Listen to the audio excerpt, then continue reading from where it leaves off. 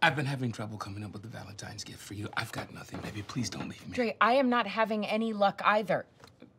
Would you wear a Gucci wetsuit? When have I wanted to go into the ocean, Bo? See, this is really hard. You know, maybe we're putting too much pressure on this Valentine's Day presents thing.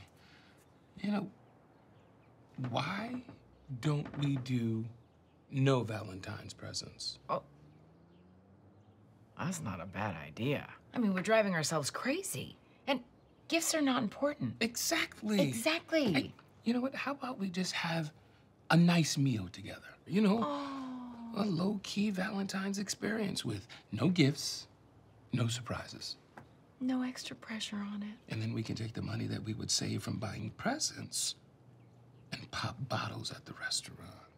Or we could make it rain on our IRAs that we haven't contributed to since 2014. Just like, pop, pop, pop, pop, pop, pop, pop, pop, pop. It's so adorable that you think there's still money in that account.